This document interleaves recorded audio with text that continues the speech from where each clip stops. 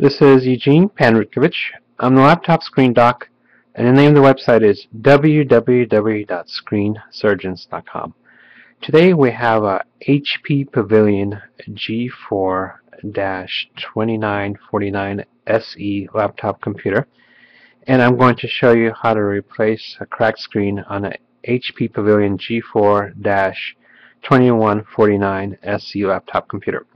Before we go any further, I'm going to talk about the model number a little bit. The G4 has several flavors. So for the G4 with the number starting with a 1 after the dash, say the HP G4-1000, something like that, the procedure is slightly different, and I have another video on my website or on the YouTube channel which shows this procedure. It's not that much different, but slightly different. This particular video is for the G4 where the first number after the dash is 2, so the G4-2000 series. And in a little while I'll show you what the main difference between the two is.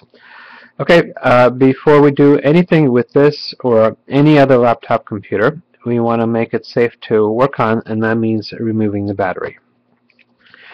So we flip the laptop over, we slide the lever to the right, battery pops out, we lift up the battery and remove the battery. While we're on the bottom, I'll show you where to find the model number. Sometimes it's not so easy because there's so many numbers under the battery.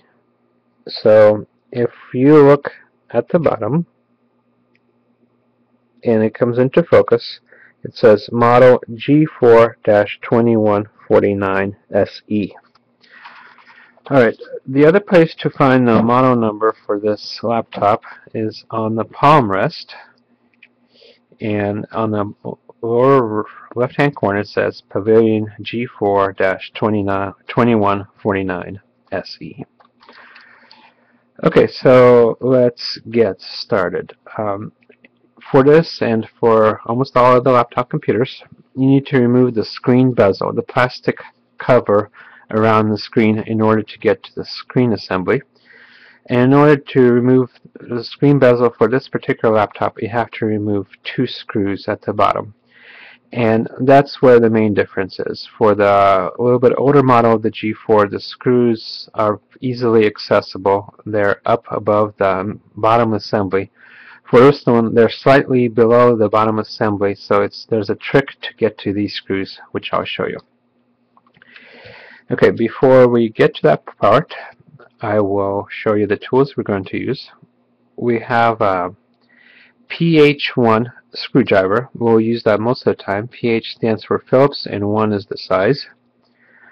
We have a smaller PH00 screwdriver. I will use that for smaller screws. And we have a 2mm flathead screwdriver, which I will use momentarily to get to the angled screws. We have an X-Acto knife with a pointed blade to remove the plastic screw cover, so the rubber screw covers, and a pair of metal tweezers to remove any screws that might be stuck. Okay, so let's get started. The first thing is we use our X-Acto knife to remove the plastic screw cover, and what I like to do is put it right next to the screw opening so that I don't lose it. Same thing on the other side. Remove the screw cover. Okay, and this is where the trick comes in. For some reason, a flathead screwdriver grips a Phillips screw better when it's at an angle. If you try to do with a Phillips screwdriver, the grip won't be as good and you might strip screws. So what you do is put the flathead screwdriver in and apply some pressure so you get a good grip, and just start turning it, and the screw will come out fairly easily that way. It would be a little bit harder if you used a Phillips screwdriver. So same thing on the other side, and the screw is out, and this is the main difference between different G4 models. The rest is pretty similar. Okay, so the next step is to remove the screen bezel. For this part, we put our fingertips on the screen side and gently start lifting up the screen bezel and listen for snapping sounds. Okay, we move along around the screen bezel and keep going. If you get stuck at a place, keep going to a different place and come back to the place you're stuck at. Okay, keep moving around, and the bottom is a little bit harder, so you might have to apply a little bit more force, but it comes out like so, and we kind of wiggle it and it comes out. Okay, the rest is pretty easy. So the hardest part is getting those two screws at an angle and removing the screen bezel. So take your time on those parts. Okay, the screen assembly itself, it's mounted on the side by some screws to two metal mounting brackets, and we have to get to those screws. So there's a screw at the top and a screw at the bottom. So in order to make this a little bit easier, what we're going to do is remove the two screws at the top first, and that's so we can tilt the screen assembly up away from the back of the screen assembly itself. So we remove one and two.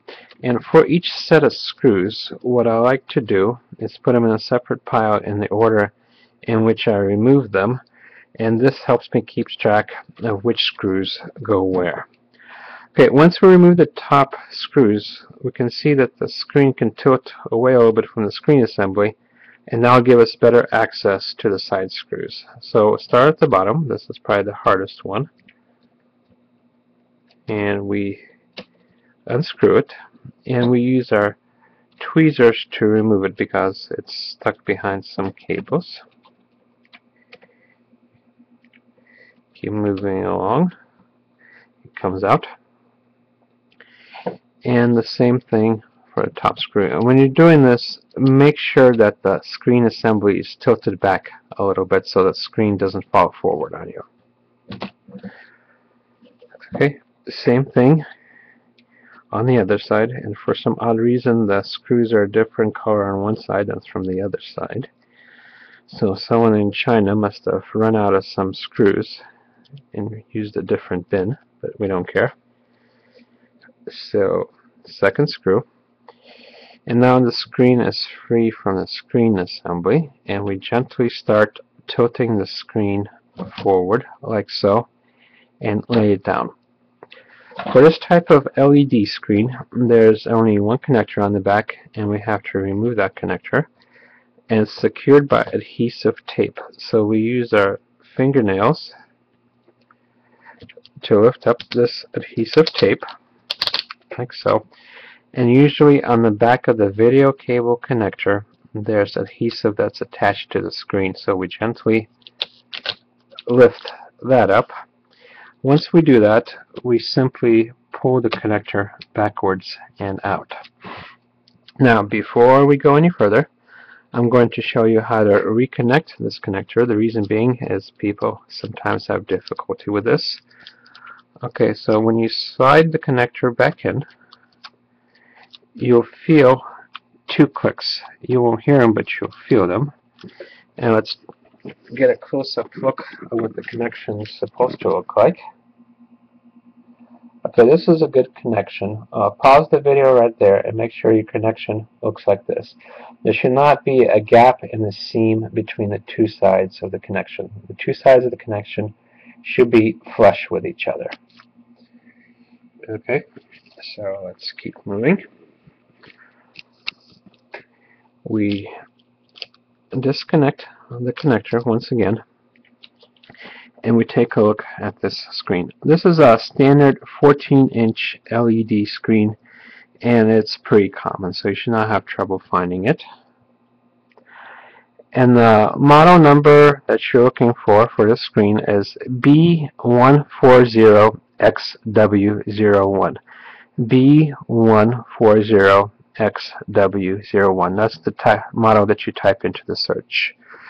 Now, we at Screen Surgeons also have this screen available, and what you do to buy it from us is go www.screensurgeons.com. There'll be a short form for you to fill out with the model number and the email address. You give us that information and we'll send you a link back with the link to buy the screen online. And what you get with us is you get the screen. The screen comes with a 2-year warranty. You also get this exact same toolkit that I use in this video for free with the screen. Also, we offer free email technical support, so if you get stuck at a place, send us email and we'll help you along. And finally, we ship from warehouses both on the East Coast and the West Coast, so your screen will get there in 3 days or less, or 2 days or less for most addresses when you use ground shipping. And if you live outside of the United States, we ship to most countries around the world and just follow the standard checkout procedure. Okay, once you do get your new screen in, reconnect it as I showed you, mount the screen back up, put the screws in on each side, and if you have trouble with this screw, try using the tweezers to put it in and maybe the smaller size screwdriver to put it in. It shouldn't be a problem. Once these screws are in, put the top screws in, snap on the screen bezel, and for the bottom screws you can use a regular Phillips screwdriver to get the screw started and the flathead screwdriver to tighten it as I showed you. And that should be it. This one's pretty easy to work on, so you should not have any problem. Okay, once again, thank you very much and good luck. My name is Eugene Panrutkovich, and the website is www.screensurgeons.com.